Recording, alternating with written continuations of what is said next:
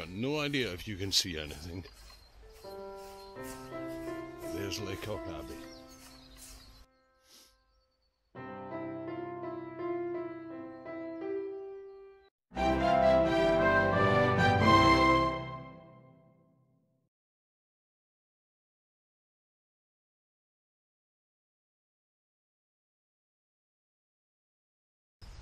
It's still pretty dark, but I think I've got the right spot for it. My idea is to get Lacock Abbey on the corner, and the sun's rising from just over behind the camera just now, and the sun as it comes up should just cast that lovely colour on the side and hopefully get some reflections of those colours in those windows as well. Oh, there's a couple of bats just flown past.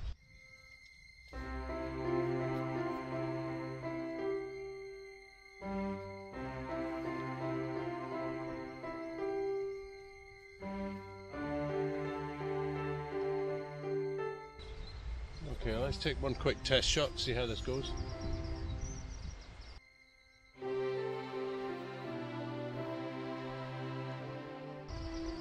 I'm liking the composition.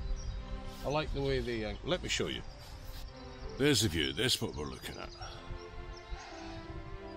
I've got the tower, and I've got the two sides sloping away from there, and that's 1.3 seconds at f8. And over there you can just see the colour starting to come into the sky. Well, we've still got about 15 minutes till proper sunrise, but it is brightening up a bit now. In fact, it's brightened up enough that I don't need the head torch anymore. Yeah, I've just moved very slightly just to get the tower a little bit more onto the third on the left. And also there's a signboard that I've just hidden behind that little pillar. This little pillar just here. There's a signboard I've hidden just behind that, and you've got the tower much more on the left hand third. I still like the sloping sides, I like the building corner on. Histogram's all good. At the moment it's showing 1 second. Let's see how it goes. 2 second timer.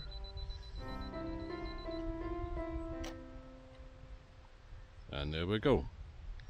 Shame we got nothing in the sky, it's really blue and flat. There's not a cloud to be seen.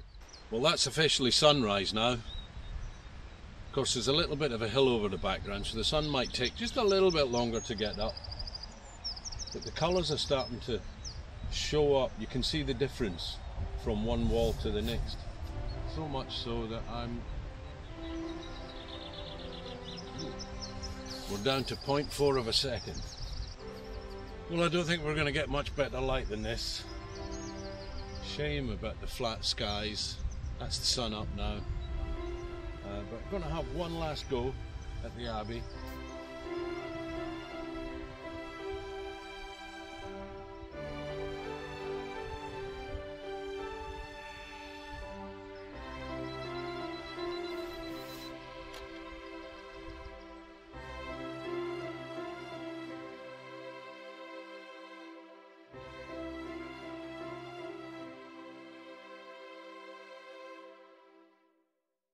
Well, it's a couple of days later and I'm back in the same spot.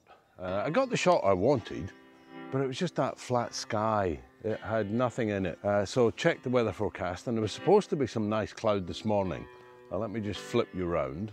Still pretty featureless. There's a couple of streaks of cloud up there. They're sort of catching the just pre-sunrise light a little. Whether it'll be enough to get a better shot than I got the other day remains to be seen. But let's wait and see. When the sun gets over the hill back there and we start to see some light, just maybe it might catch a little bit of the light from the sun. We'll see how it goes. Well, lined up pretty much the same way as last time. I brought the 17-40 lens this morning rather than the 24. I just wanted to see whether just that little bit wider, and I know the 24-105 has some problems with aberrations at the borders, and 24 didn't quite give me enough reach.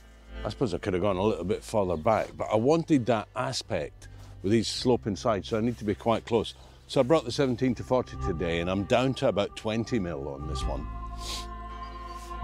Let me show you what we've got here.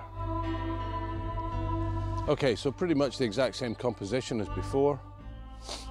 A 13th of a second, mind you. There's a little bit more light this morning.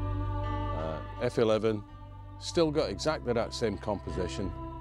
Histogram's good, and hopefully you can see just down there, there's a little bit of pink in the sky. And if we go for a slightly wider view of it, maybe just above the old trees, you can see little bits of the cloud there. Oh, and if James Popsis is watching, plenty of sheep around in this field this morning. Little bit of morning mist still there, not quite burned off over by the river. Well, it's 15 minutes after official sunrise, and you can probably just about see some colour appearing over the hills in the background. So I'm hopeful that we might just get the light, but there's still no clouds in the sky, not enough to catch the lights. Let me tell you a couple of things while we're here. Lacock Abbey was probably famous mostly these days for William Henry Fox Talbot, who lived here until he died in 1877. And photographers especially would recognise that name, as he was the pioneer of modern photography. In the 1800s, when he lived here, he was experimenting with chemicals on writing paper, and he actually somehow managed to produce the world's first photographic negative.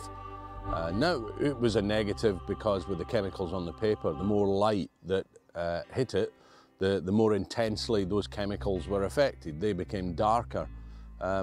So although it wasn't a negative you could have produced a print from, not like today's modern film negatives, it was the world's first photographic negative, and it was shot in here, inside the building.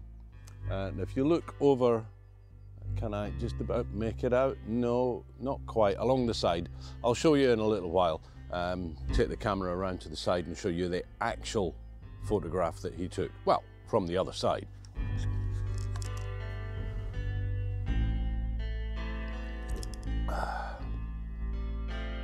Thank goodness for hot flasks of coffee. I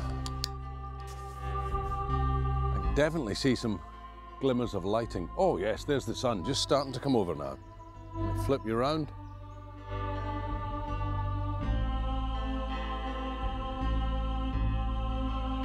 Okay, let's just check the focus. I'm focusing on the wall rather than the actual building at F11. Hopefully that'll all be in, but I will focus on the building, and so I've got them there. I can stack if I need to. 25th of a second at F11.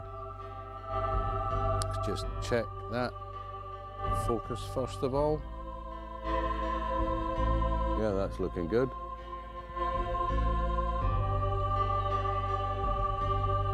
Take the shot.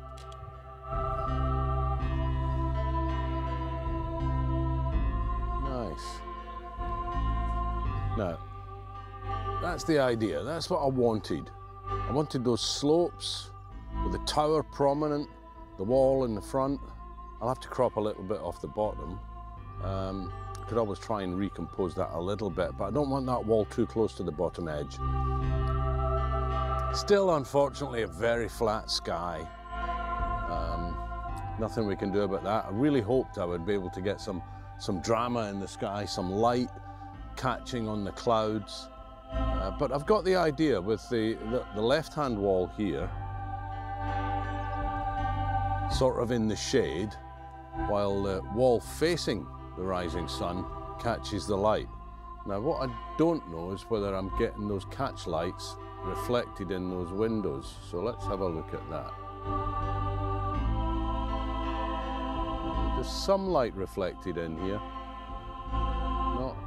Not a great deal.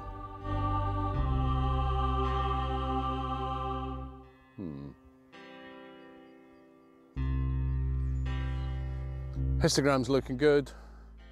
Focus looks good. Let's just take another one, focusing on the wall of the actual building, just in case. And just to be really on the safe side, I'm going to shift my focus all the way over there and take one more. There we go. So I've got the facility to stack these if I really need to.